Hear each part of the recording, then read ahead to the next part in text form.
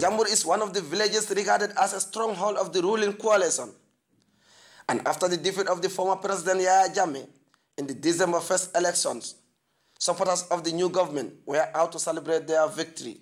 The celebrants also took opportunity to urge the new government to help construct the road network linking Farato to Jambur.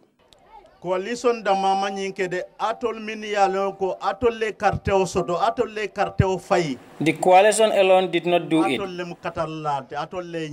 but we also played a part. If you had not voted, we would not have achieved this victory.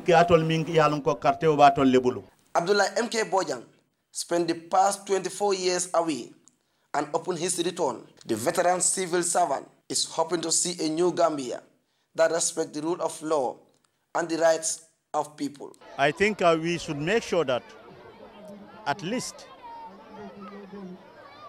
we don't experience anything of this nature. And the only thing we can do about that is not simply by saying that we don't want it. We have to act.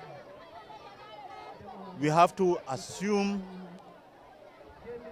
full responsibility of our country. Elsewhere in Sukuta, a similar event was organized by a group called Sope Adama Barrow. Organizers said the event was meant to fulfill a promise they made during the presidential election campaign. To help Adama Barrow in nation building and youth empowerment. She said the group is ready to support the new government in the development of the country. We, the youth and the people of Group Sope Adama Barrow, we are very grateful to him. We rally behind him in everything he is doing. They were out to celebrate a historic victory, but these communities are also urging government to help improve their lives. Saido Kamara, GRTS News.